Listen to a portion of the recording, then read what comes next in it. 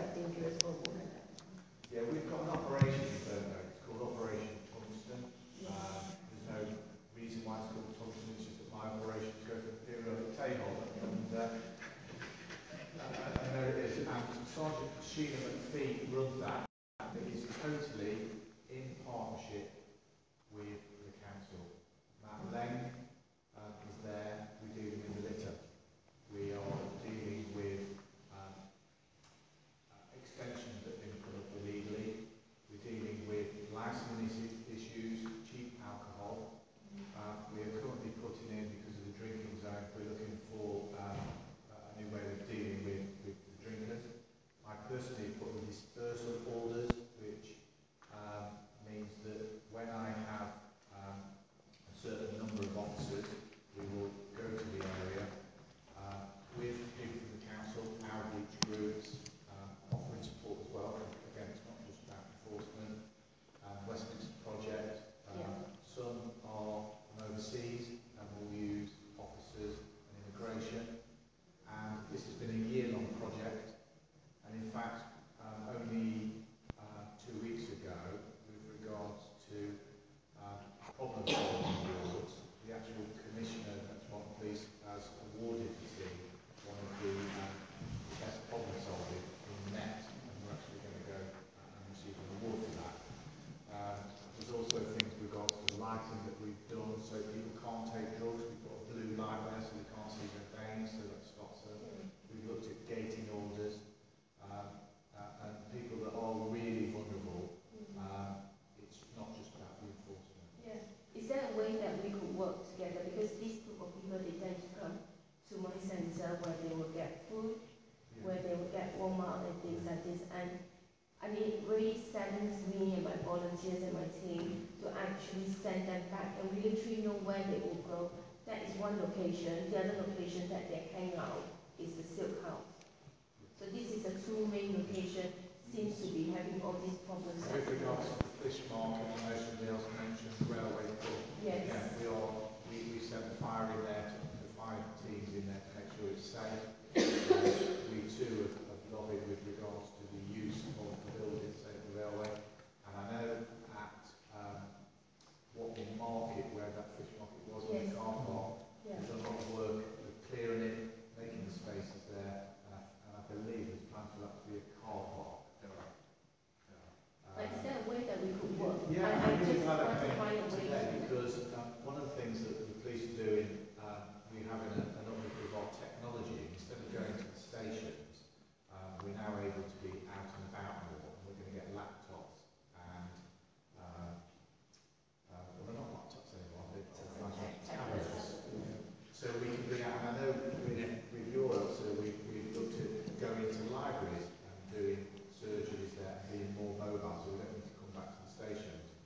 And having your project, and I know your project, I think these are places that we can then go and visit, sit in, and build up those community ties. we can come tomorrow.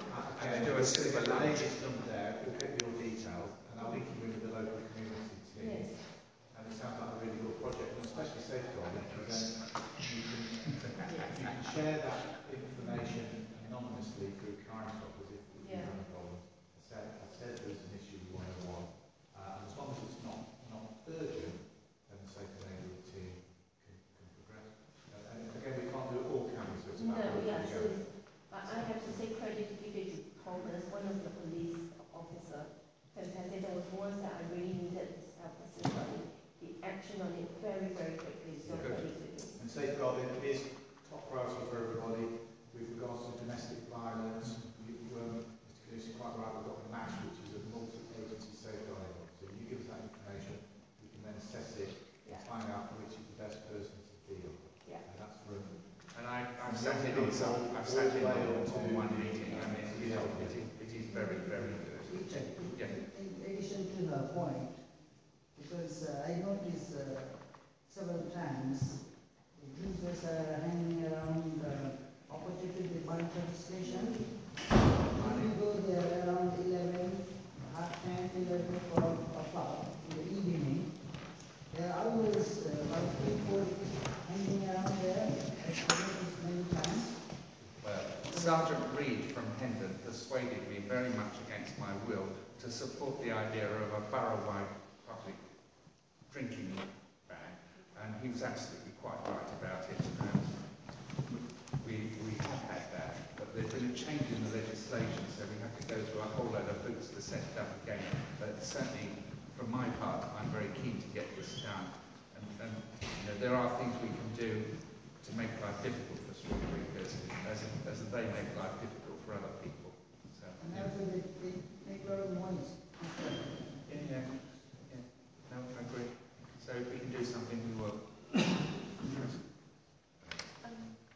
Any questions from that side? Sorry. Jasmine. No, well, I shouldn't need it. I'll be fine. I'm looking at Hartley Hall actually. Yes. And I think it's a terrific hall. People use it. I'm very happy. I like it. And as we're having the regeneration in West Hendon, can we have the same there, please? You can't take this one away, but I take the point. I take the point. So can we pursue this because we know we're going to get a community hall, but it's not going to be as good as this. No. So we would like something similar because we are very large. It's going to be over 2,000 dwellings. So I think I take the point. Okay. I take the point. And you'll come back to us for something. I will. Okay, good. Yeah. Right. Well, I hope my record's okay on that.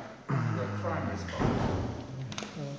I'm going to go back now on this, and basically, with the CPO, with the first CPO and the public what's CPO? Inquiry, CPO 1, is basically we had the valuations of the 2-bedroom masonettes. Yes. Originally, the valuers valued it at 130,000. But within 6 months, the same masonettes have gone up to 218,000. This is both these values are based on local market value. I have still to find any examples anywhere in the country where the same properties went up by that much.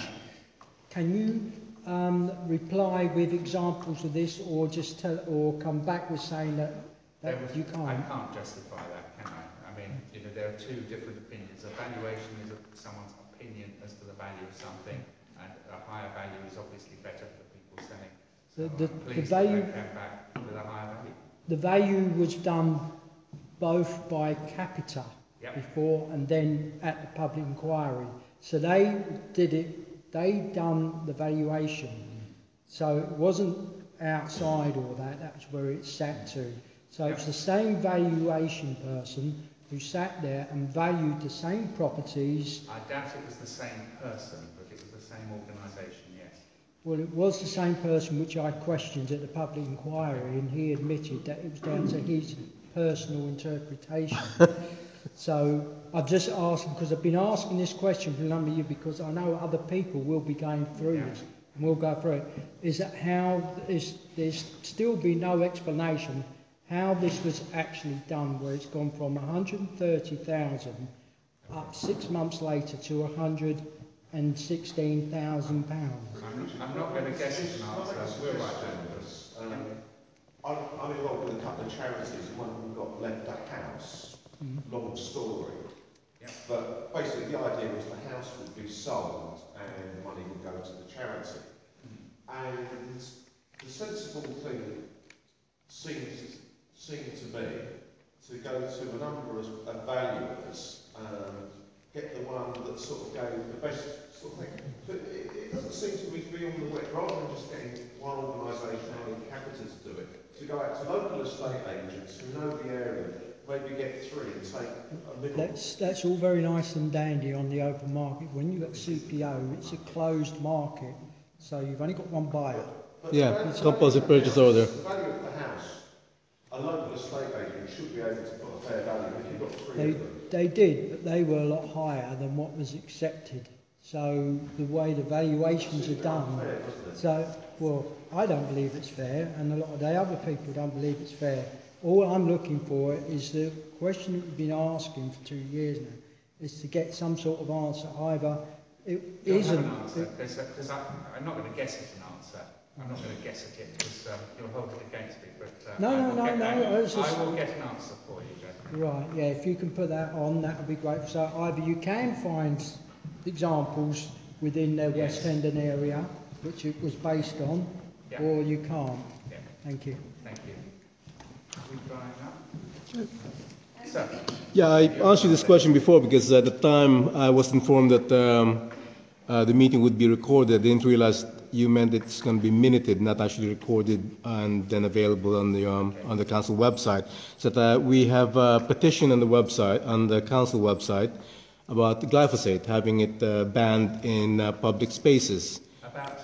Glyphosate. For those who don't know, glyphosate is actually a major ingredient for a carcinogenic substance, actually part of Roundup. Say again? Sorry? It's like Roundup. It is, exactly. It's actually, the brand name is Roundup. It's used on the pavements, I think 3 or 4 times a year. Yes. And it's actually the EU have actually tested it and it's actually declared that it's probably carcinogenic. No, the EU didn't. Oh, yes, they actually have. The EU has just recently jumped the other way. No, that's because there's another group in the EU and actually they based their findings on Monsanto, who actually manufacture Roundup.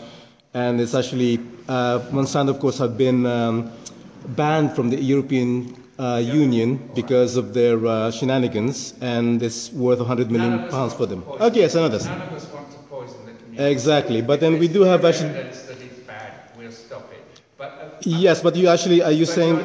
You're not in receipt of the complaints I get that the weeds are growing in the pavements. People seem to get very upset about them. Yes, I know that. I agree. That's why actually there's actually a few things that are being used, like in Hammersmith and Salisbury, they use hot water, which actually is boiling water, which also at the same time cleans the pavement and actually gets rid of, say, things like chewing gum. That sounds good to me.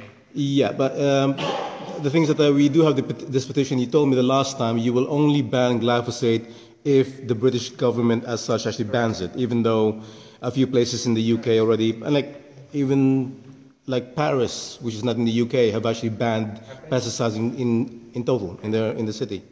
Okay. Well, you know, look, you're getting your message across, and each time you say this, I'll be more careful about it. But if the government says it's safe, we'll use it. Unless we believe it's unsafe. So even actually we might get more people to sign the petition. Well, you in sign there. a petition. Yes, of course, a petition will have an effect because we all know that a large number of people want it to stop. But someone could equally well do. People are concerned about the weeds in the pavements. It is a problem that we have to deal with. But if boiling water will deal with it, that sounds very attractive. Yeah, I mean for me, I would prefer the weeds rather than actually having cancer in about 10, 20 years. So. Yeah. Okay. Thank I you. don't think it's a straight choice. Roger, go. Or you go. Yeah. Which one of the team of 3 of you is going?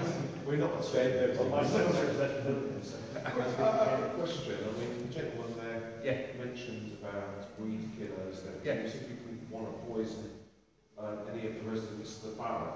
Correct. Interestingly enough... Oh no, you've not found out about my bottle of strychnine in the house. Interestingly enough, one of the residents spoke to me recently and suggested maybe you would want to poison some residents of the borough. We're talking about rodent residents. Oh gosh, yes. And I would like to poison more rats, yes.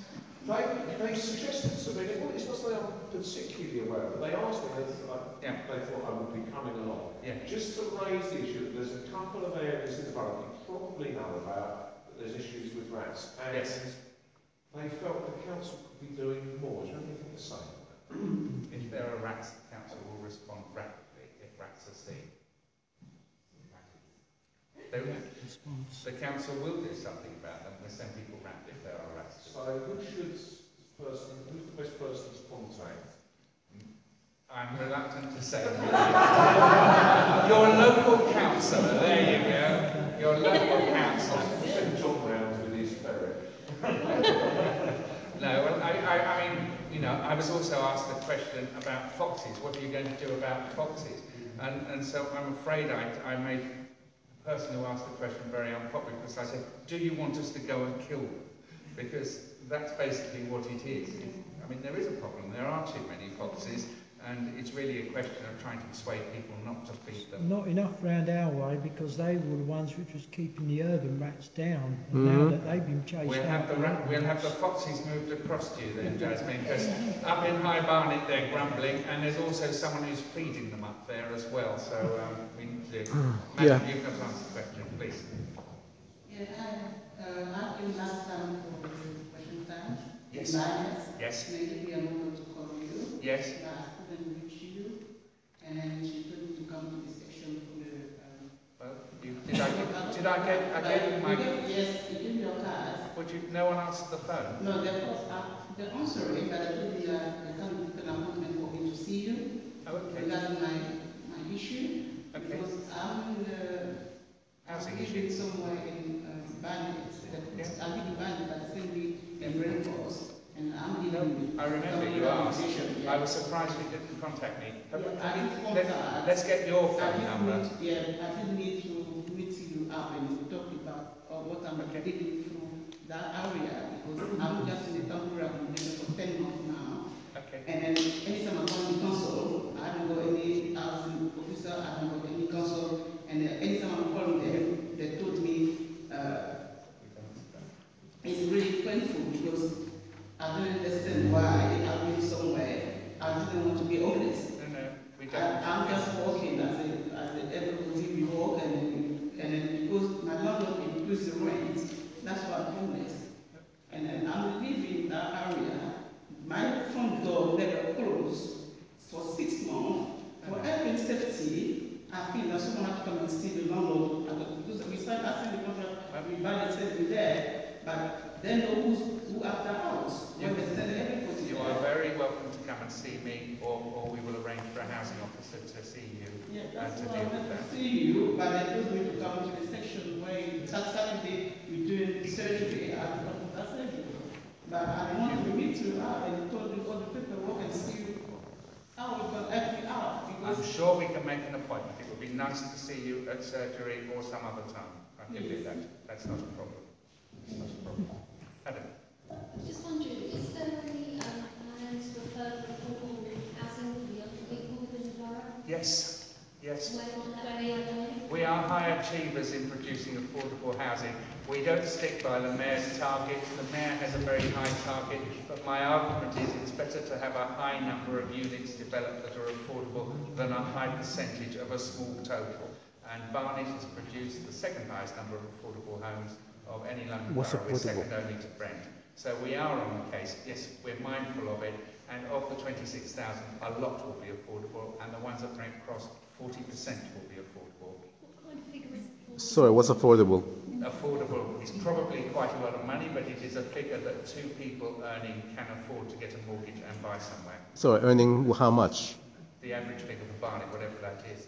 West Hendon, the affordable starts at 430,000. Yeah. Okay, wow, I'll buy two. Cheaper elsewhere at Dollis Valley, it's cheaper, and there are others that are affordable. But we need to work on it. It's only by a big increase in supply that we can make housing more affordable across the piece. I mean, we are doing our best. It's very difficult. It's very difficult. You know, no doubt. I mean, one of the things that I would like to see a government do is actually build 2 or 3 more garden cities outside London. You know, just as Welling Garden City was built. You know, there is a lot of land in Britain. It is possible to do it, and it is possible to preserve the green belt and build these further out. I mean, I think that's one of the answers, as well as the intensification of inner London. I think it is possible for it to be done, and I hope people get on with it. I mean, I think we're doing our part. Put an awful lot of homes in Bishop's Avenue. They may be affordable to you, but not to me. Oh, I wouldn't say about them. Just knock them down and build flats and stuff like for the ordinary people. Well, I have some sympathy with that, and I'm grateful that we're going to be able to charge double council tax on properties that are long-term empty. That should encourage people to get them filled up. How about the lamps they're sitting on? I have some sympathy with that. I mean, because quite a lot of Double. those houses That's are empty 10 million and owned by pounds foreign each. potentates, and it would be really money. It would perhaps be better if their illicit money was stored in a bank rather than in a house in East Finchley. What gets me is we pay the same council tax as what they do, and yet they have dust cart which comes and picks us up. We only He's done 24 flats in a matter of minutes, Yeah. and yet to do one house in Bishop's Avenue or Bishop's Road, it takes a dust cart 5 to 10 minutes to do. So they should be paying more for the time, for the extra time which the dust carts are over there. So Yes, they can do it in some some sympathy with that too, Desmond. And gosh, there's a bit of Well, agreement there's tonight. all of that, so that should be taken into account. They should be charged the rates on Yeah. that. Yeah. Sorry. Right. Richard. One very last quick question. Okay. Yeah, one very last quick question. So Millbrook Park, Yes. and all of that, fantastic, and I think the landscaping on the estate is wonderful. Oh, the bit that got the Barnet approval is not the bit that went through where we were overruled. Yeah, but I'm talking about Millbrook Park now rather than MMR. Yes. But nevertheless, No, and the other bit, the original come bit, in. yes. But the Millbrook looks nice, I agree. Residents are paying at the moment service charges to the developers. Yes. Obviously, Barnet Council is part of the English consortium. Yes. So in a way, you're getting some of those service charges. But at Yes. the same time, residents are still paying the same council tax that residents pay. Yes. You and I are both lucky enough to live on adopted roads, Yes. and we pay our council tax. Yes. So those connections, areas we've got a right to, Yeah. all of this stuff. And those residents in the new estates are paying double because they're paying service charge as well as paying their council Yes. tax. Now, I did an FOI request to the council a couple of weeks ago, and I found out that the only correspondence between the council and the developers of the Richmond estate on adoption was primarily around the through road with English Way that goes up past the Yes. school. So that's been adopted. But there's no plans, as I understand it, for the rest of it to be adopted. So will residents in these new estates have to continue in perpetuity paying service charges to developers? I can't give you an accurate answer now, because I don't know. Yep. I don't know. I mean, there seems to be an element of unfairness there, but on the other hand, it's pretty fair to the rest of us taxpayers, isn't it? But I think I'd like to know the answer. An invoice for a service charge from my No, but I'd like to know the answer before I give it to you. I'll find out. Two very quick updates, if that's okay. Yes. The gentleman there mentioned level service. Yes. Do you know where that is with TfL? I do not, but I can find out. It was supposed to go to consultation, I believe, last year, and all halfway through this year, it still hasn't come close. No, well, we'll check. We get a timescale on that. The other thing, there was a consultation on the air quality plan for Barnet's. Yes. The issue is a big issue in Millbrook. Yes. Where's that? Where are we with the air quality plan? I think you'll find that most of the main roads rest with the mayor. I mean, when he attacked Barnet, I mean, unfortunately, I'm afraid I'm going to risk saying something radical. I think it's a great pity that we're not in the reduced emissions zone out here. I don't mean the mayor's not in Barnet. Oh, well, we do. It's It's progressing. I mean, I'll find out when it's going, where it's going. And I just want to say credit to be given to Welfare Reform Task Force Good. and Bruce. They are amazing team of people. There's whenever we've got problems or people with benefits, they always set up appointments for my clients very quickly and so on. So that's well done. That's good. Oh wow, what a high note to end on. We've dried up. One more. We're not going to end on a high note. Come on, Jesse. I don't know if you're aware, but apparently a new survey's come out about bats getting confused with tall buildings, mainly to do with the glass which is in. Yeah. I mean, have you actually looked at this? Do you know anything about it? No, but I had heard that there was an alleged problem. Yes, I have heard of it. Yeah. So I was just wondering, because at West Hendon, obviously, we got quite a few different types of bats, and we want to see them start to disappear when the tall buildings suddenly spring up. No. So, are you going to investigate fully and print up what you find? I won't become a bat expert, but I will find out enough to answer your question. Okay. I promise. All right. Okay. Thank you. Just one very last question, of course. Oh, it's from an iPad. Now I should that's my notes. some googly that you've been preserving. Not at all. I just wondered if you could give the people here who might not know about it a little bit of background for the proposal for the West London Orbital Railway that will go from Acton to Hendon. Yeah. There's a few people who live in Mill Hill who would like to see it perhaps go a bit further, maybe up to Mill Hill, or maybe St Albans, or even linking Luton Airport with Heathrow. Now, you'll be rather worried that after I spoke on this subject at the West London Alliance, I was cheered by the Momentum Group, which rather worried me. But this is a really good idea. Not everyone is aware there is a semi-used freight line that runs from Old Oak Common round to Cricklewood. I mean, and it's got a 20-mile-an-hour limit on it. It's decrepit. Network Rail say they're running trains on it, but I've never seen one. They say they're running 3 a day on it. But this is a priceless asset that could relatively inexpensively be brought forward. And I'd like to see that. You know, the councillor concerned was a Labour councillor, and he took 8 years to persuade me this was a good idea. But I've got the zeal of the newly converted on this one now. Because the Old Oak Common, not everyone is aware it's over in Acton, but it will become a very large business centre. It will be on the fast railway line to Birmingham, which some people will use. It will also be on Crossrail, so it's a really important railway junction, and the station there will be the biggest station outside London. So it will be great for us from the point of view of going to Heathrow or connecting with West London. So we want this thing, and Barnet Council's put a little bit of money into it, as have the other 5 councils going round. So we've got the Deputy Mayor for Transport is on side with this. It's in the London plan. It's mentioned probably on page 400. It is mentioned. So the Mayor is sort of behind it, and we're beginning to lobby government now. I think if we can get it further than just Henry. Well, I would like that, but you've just got to watch out for the duplicity of other agencies, as they have another plan to link it up with the other North London line. So we want it to run to Cricklewood and Hendon to start with, but if there was an option to get it through to Mill Hill, that would be absolutely great. That would be fantastic. No, I'm sold on the idea. It's all right. Thank you. That was a nice question. Not too much of a gurgly. I think people of Barnet, we could all agree that would be a real benefit for us. There was the original plan with the Northern Line that went from Golders Green up to Barnet, and then from Mill Hill East round to Edgware, which would have incorporated another 30 stations. Yeah. No, I think as the population of London has increased beyond the pre-war level now, some of these railway schemes could come forward again. I mean, not everyone knows there's a section of high-speed Northern Line that was actually constructed deeper than the actual Northern Line that we've got today, and there are still tunnels there.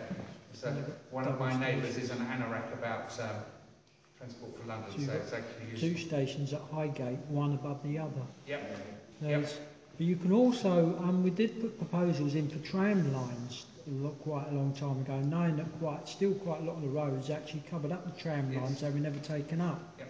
That's something else which is quite a feasible thing to look at, rather than just sticking to the trains. Highgate Circus Station is an interesting one, because I proposed that to a former cycling commissioner to use one of them as a cycle route to avoid using Archway Road, but they resisted that. But if you imagine the uplift in value to Muswell Hill, if you could put it back on the railway again, as my grandfather used to commute from Muswell Hill down to King's Cross through Highgate Service Station. Because there's a lot of derelict railway lines that runs right up to Watford and back as well, so there's quite a lot around the country. That's right, I'm worrying you now by agreeing. I think it could be a really good thing for us all, actually.